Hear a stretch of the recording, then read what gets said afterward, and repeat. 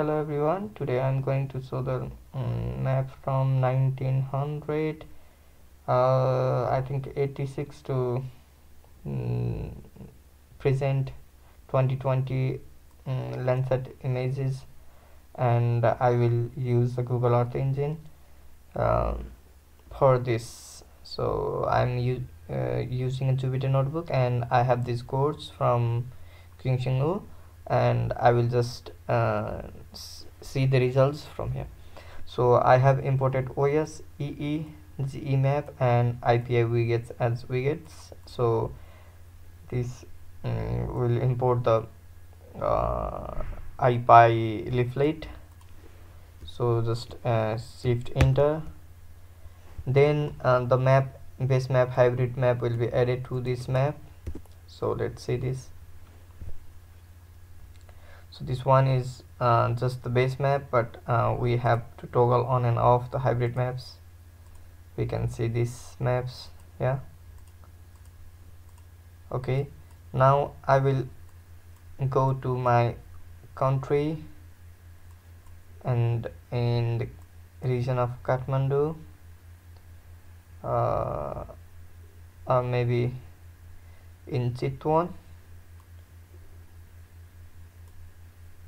Okay, here is Chitwan. So I will use Bharatpur. Okay, now I will just choose this rectangle tool and just select it. Okay, then here are some codes like description widths, and the title will be this, the width will be this, and the style will be this one, style equals to style. So for the widgets we have these things, like we can see in the output now. Just hit enter. We can see the title as Landsat time-lapse, this one. So these are the values of, these are the options we can see here, and this one is the description, select RGB combo here. So we get start drop down will create these things, and we will add these bands to here and title here in these two boxes. So this boxes is called, and in this box it adds title and bands, and when this box 1 is called, these will be shown here. Okay, now I will just have the widgets of the start here India. So in order to call the widgets, we use the dot function, or we use dot operation. So widgets dot in slider, so it will introduce a slider here in these three things. So after this we will all add these sliders into a box, and we can see the similar kind of output here with the sliders. Okay, 1 2 3 4. So in one box there are 4 sliders. We can change it from one thing to one here to another. So just let it be. Then I will use the font size of the in slider as value will be 30, minimum value will be 10, maximum will be 50. So let's see this one, and I will describe it. So this one is the font size. This is given by this slider, and for the font color, it has introduced the widgets color picker, so we can pick the color from here. And again it is a progress bar color. So what will be the color of the progress bar, like from 1986 to 2020? The color will be blue. and the font color will be white. So for this we have used this code, and these are also added in one box, and inside this box these three elements were added. Then for the speed, also we have used the slider, and I will just use the value of 3 because value of 10 will be so fast and we cannot recognize the things. So the minimum value will be 1, maximum will be 30. And for the cloud we will apply max. So these things are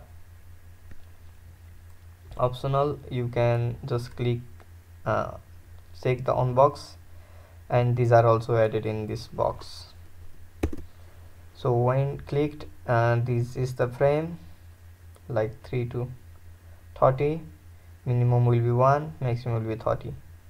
So I will just use 3, and if you want to check or not, if you want to remove clouds, shadows and snow, you check it, otherwise just uncheck it. But the default will be true, because here is the value is true.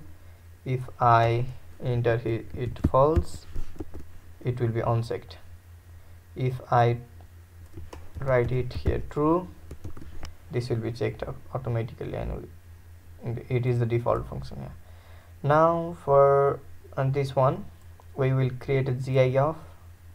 So I will introduce a button, and the button will named as create lapse, and the button style will be primary.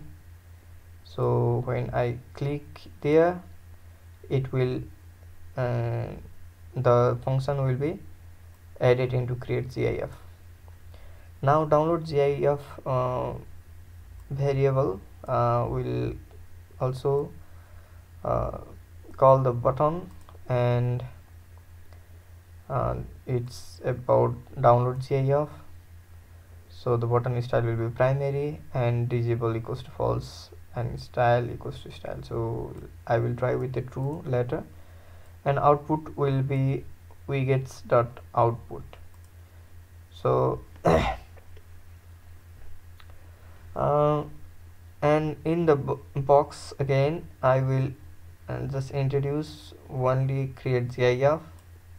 So let's see, only create lapse, this one, this one will be added here. If I add here download GIF, I can see two boxes here. Okay, now this is the definition functions for the submit clicked. If I click the submit button or create labs, it will go to this function. So in this function we have within output, with this output, if start here that value is greater than end here, print the end year must be greater. So it will return the output like this. And if the month will be start month value is greater than end month value, the end month must be greater than the start month, it will return like this. And if the start year and end year will be the same, the progress bar will be not added, otherwise it will be added. So these are the things we can see. And start date, it's about I don't know exactly the code. Let's see after adding these things. Just hit enter.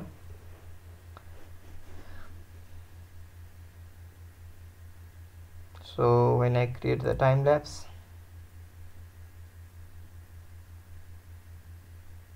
it will take some time. When I download GIF,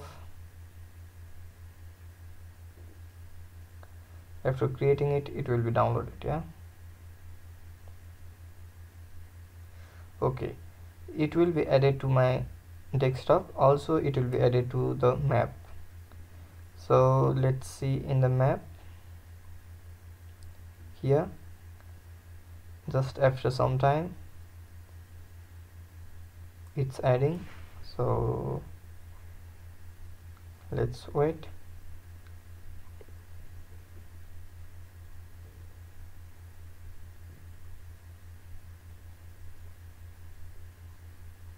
Okay, the map has been added now, and we can see the time-lapse, Landsat time-lapse from this year to some years, and we can see the changes here.